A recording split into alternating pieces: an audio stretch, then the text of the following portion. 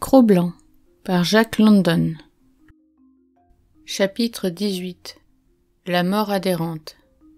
Lorsque l'heure de la rencontre fut venue, Botty Smith détacha la chaîne qui retenait Croc Blanc et se retira en arrière.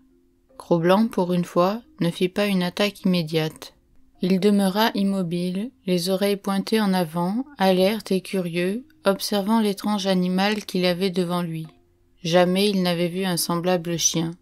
Tim Keenan poussa le bulldog en lui disant à mi-voix « Vas-y ». Le bulldog se dandinait au centre du cercle qui entourait les deux champions. Court, trapu et l'air gauche, il s'arrêta après quelques pas et loucha vers Croc Blanc. Il y eut des cris dans la foule. « Vas-y, Cherokee, crève-le, Cherokee, bouffe-le » Mais Cherokee ne semblait pas disposé à combattre. Il tourna la tête vers les gens qui criaient, en clignant de l'œil et en agitant son bout de queue avec bonne humeur. Ce n'était pas qu'il eût peur de Croc Blanc. Non, c'était simple paresse de sa part. Il ne lui semblait pas, d'ailleurs, qu'il fût dans ses obligations de combattre le chien qu'on lui présentait. Cette espèce ne figurait point sur la liste à laquelle il était accoutumé, et il attendait qu'on lui offrît un autre chien. Tim Keenan entra dans l'enceinte et se courbant vers Cherokee se mit à lui gratter les deux épaules, à lui rebrousser le poil afin de l'inciter à aller de l'avant. Le résultat en fut d'irriter le chien peu à peu. Cherokee commença à gronder d'abord en sourdine, puis plus âprement dans sa gorge. Au rythme des doigts correspondait celui des grondements, qui, au fur et à mesure que le mouvement de la main s'accélérait, devenaient plus intenses et brusquement se terminèrent en un aboi furieux. Tout ce manège ne laissait pas non plus Croc Blanc insensible, son poil se soulevait sur son cou et sur ses épaules. Tim Keenan, après avoir passé la main sur le poil de sa bête encore une fois, abandonna Cherokee à lui-même. Le bulldog était prêt à s'élancer, mais déjà Croc Blanc avait frappé. Un cri d'admiration et de stupeur s'éleva. Avec la rapidité et la souplesse d'un chat plutôt que d'un chien, il avait couvert la distance qui le séparait de son adversaire, puis avait rebondi au large après l'avoir lacéré. Le bulldog saignait d'une oreille arrachée et d'une large morsure dans son cou épais. Il n'eut pas l'air d'y prêter attention, ne laissa pas échapper une plainte, mais marcha sur Croc Blanc. La vélocité de l'un, l'inébranlable tenue de l'autre passionnaient la foule. Les premiers paris se renouvelèrent avec une mise augmentée. D'autres furent engagés. La même attaque et la même parade se répétèrent. Croc Blanc bondit encore en avant, lacéra puis reflua en arrière sans être touché. Et encore son étrange ennemi le suivit sans trop se presser, sans lenteur excessive mais délibérément, avec détermination, comme on traite une affaire. Il avait de toute évidence un but qu'il se proposait et une méthode pour arriver à ce but. Le reste ne comptait pas et ne devait pas le distraire. Croc Blanc s'en aperçut et cela le rendit perplexe. Il en était tout dérouté. Ce chien était décidément bien étrange. Il avait le poil ras et ne possédait point de fourrure protectrice. Les morsures s'enfonçaient sans peine dans une chair grasse qu'aucun matelas ne protégeait, et il ne semblait pas que l'animal eût la capacité de s'en défendre. Il ne se fâchait pas non plus, et saignait sans se plaindre, ce qui était non moins déconcertant. À peine un léger cri lorsqu'il avait reçu son châtiment. Ce n'était pas pourtant que Cherokee fût impuissant à se mouvoir. Il tournait et virait même assez vite, mais Croc Blanc n'était jamais là où il le cherchait. Il en était fort perplexe, lui aussi. Il n'avait jamais combattu avec un chien qu'il ne pouvait appréhender, avec un adversaire qui ne cessait pas de danser et de biaiser autour de lui. Croc Blanc ne réussissait pas cependant à atteindre comme il eût voulu le dessous de la gorge du bulldog. Celui-ci la tenait trop bas et ses mâchoires massives lui étaient une protection efficace. Le sang de Cherokee continuait à couler. Son cou et le dessus de sa tête étaient tailladés, et il persistait à poursuivre inlassablement Croc Blanc qui restait indemne. Une seule fois, il s'arrêta durant un moment, abasourdi, en regardant de côté vers Tim Keenan et en agitant son tronçon de queue en signe de sa bonne volonté. Puis il reprit avec application sa poursuite, en tournant en rond derrière Croc Blanc. Soudain, il coupa le cercle que tous deux décrivaient et tenta de saisir son adversaire à la gorge.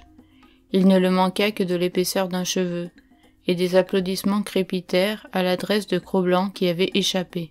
Le temps passait, Croc Blanc répétait ses soubresauts et Cherokee s'acharnait avec la sombre certitude que tôt ou tard il atteindrait son but. Ses oreilles n'étaient que de minces rubans, plus de 100 blessures les couvraient, et ses lèvres même saignaient toutes coupées. Parfois Croc Blanc s'efforçait de le renverser à terre, patte en l'air en se jetant sur lui, mais son épaule était plus haute que celle du chien et la manœuvre avortait. Il s'obstina à la renouveler, et dans un élan plus fort qu'il avait pris, il passa par-dessus le corps de Cherokee. Pour la première fois depuis qu'il se battait, on vit Croc Blanc perdre pied.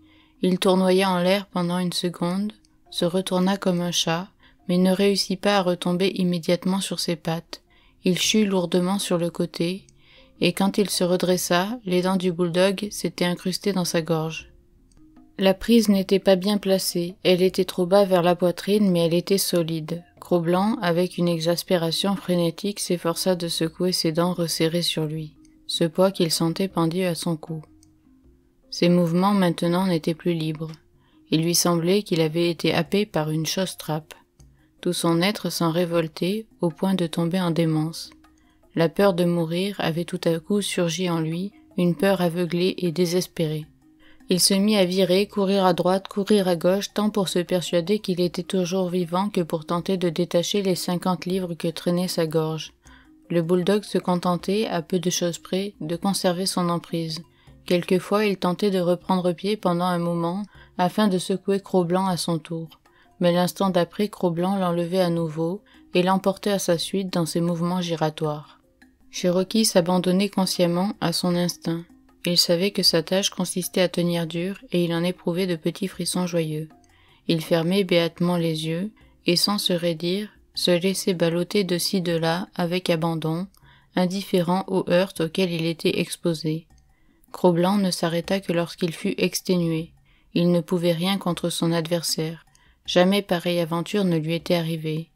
Il se coucha sur ses jarrets, pantelant et cherchant son souffle. Sans relâcher son étreinte, le bulldog tenta de le renverser complètement. Croc Blanc résista à cet effort, mais il sentit que les mâchoires qui le tenaillaient par un imperceptible mouvement de mastication portaient plus haut leur emprise. Patiemment, elles travaillaient à se rapprocher de la gorge.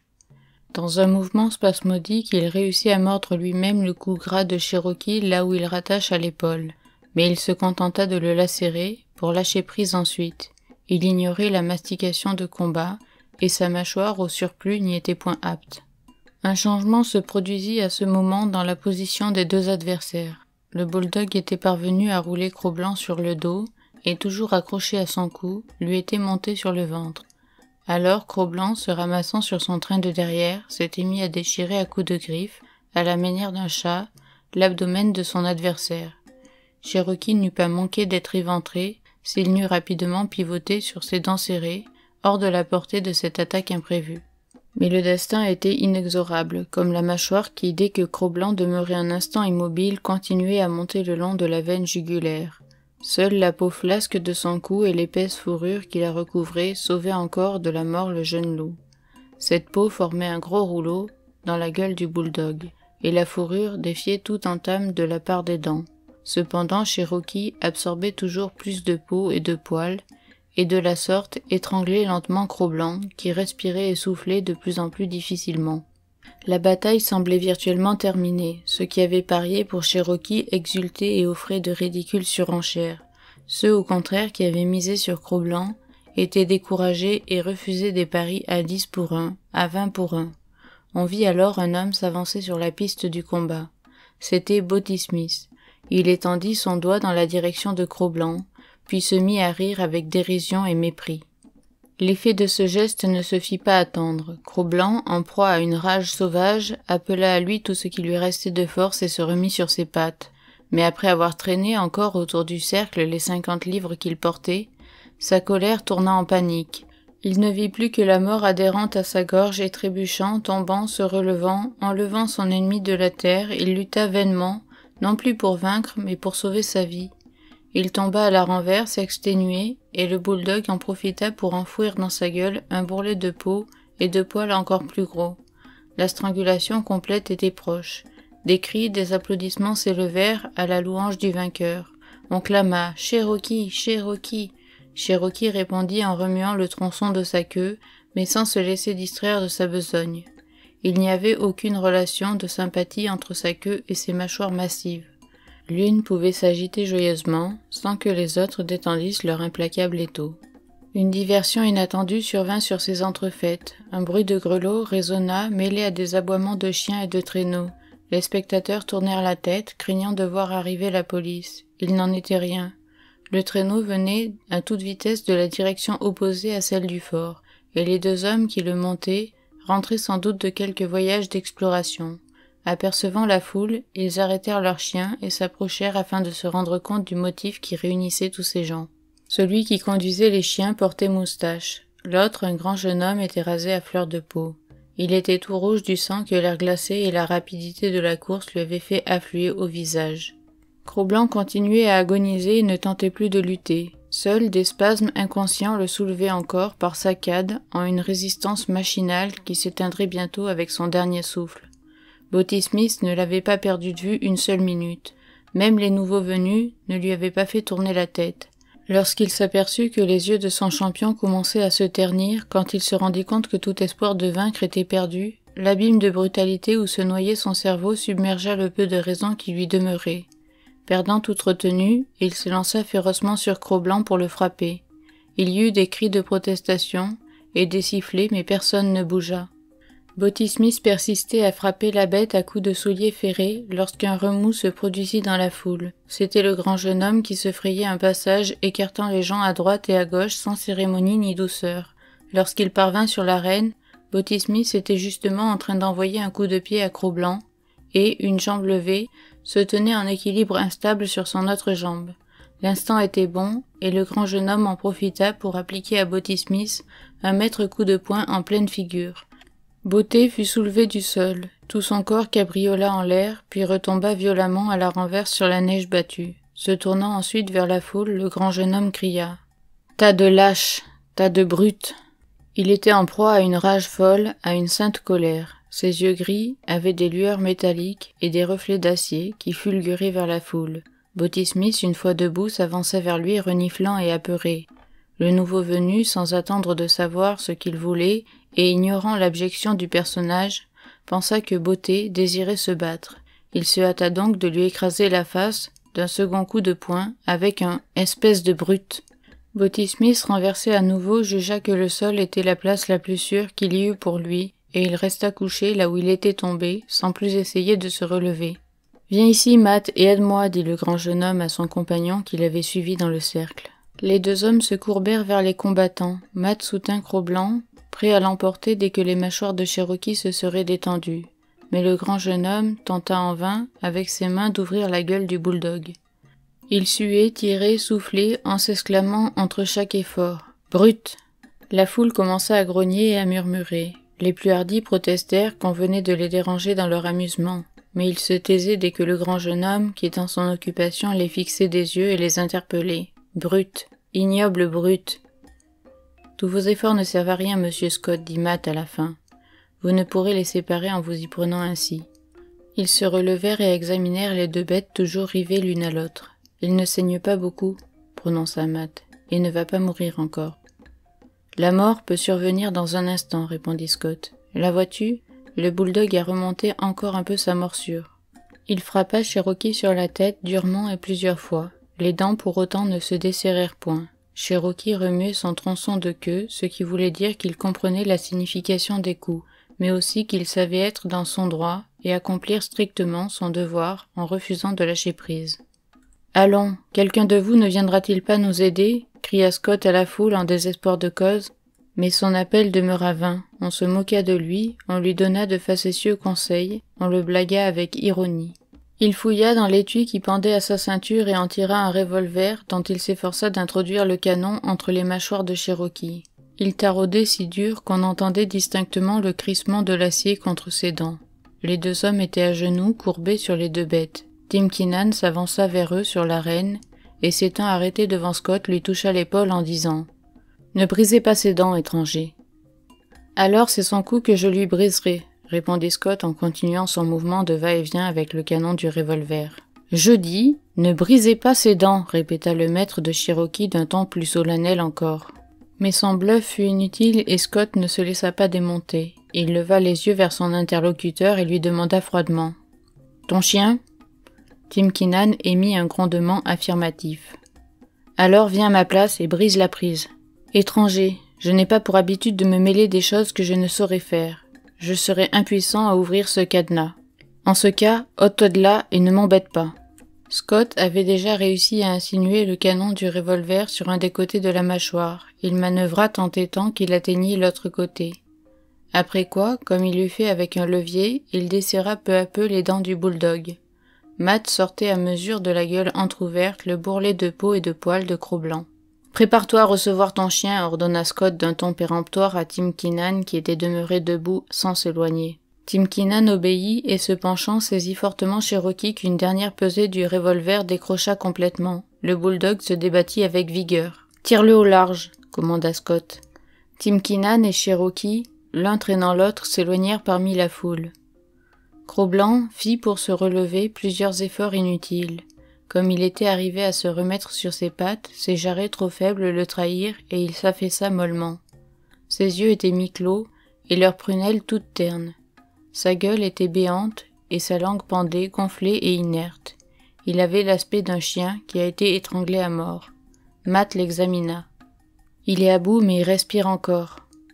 Durant ce temps, Botty Smith s'était remis droit et s'approcha. « Matt, combien vaut un bon chien de traîneau » demanda Scott. Le conducteur du traîneau, encore agenouillé sur Croc Blanc, calcula un moment. « $300, répondit-il. « Et combien pour un chien en marmelade comme celui-ci » ?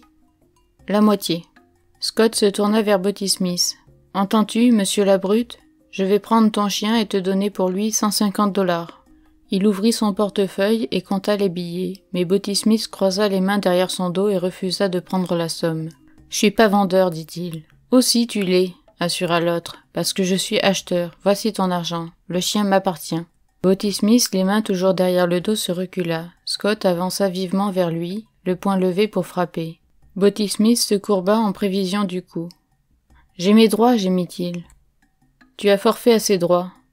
Es-tu disposé à recevoir cet argent, ou vais-je avoir à frapper à nouveau ?»« C'est bon, dit Botty Smith avec toute la célérité de la peur. « Mais je prends l'argent en protestant, ajouta-t-il. Le chien est mon bien, je suis volé.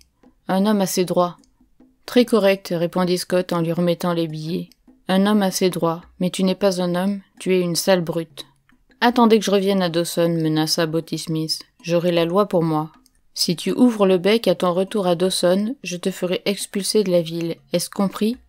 Un grognement fut la réplique. « Comprends-tu » cria Scott, dans un accès soudain de colère. « Oui, » grogna encore Botty Smith en se reprenant à reculer. « Oui qui ?»« Oui, monsieur. »« Attention, il va mordre » jeta quelqu'un dans la foule et de grands éclats de rire s'élevèrent. Scott, tournant le dos, s'en revint aider son compagnon qui poussait Croc Blanc vers le traîneau. Une partie des spectateurs s'était éloignée. D'autres étaient restés, formant des groupes qui regardaient et causaient. Tim Keenan rejoignit un de ces groupes. « Quelle est cette gueule » demanda-t-il. « Weddon Scott » répondit quelqu'un. « Par tous les diables, qui alors est Weddon Scott ?»« Un de ces crâneurs d'ingénieurs des mines. Il est au mieux avec toutes les grosses punaises de Dawson. Si vous craignez les ennuis, vous feriez bien de naviguer loin de lui. Voilà ce que je vous dis. Il est intime avec tous les fonctionnaires. Le commissaire de l'or est son meilleur copain. »« Je me doutais bien qu'il était quelqu'un, dit Tim Keenan. C'est pourquoi je l'ai ménagé.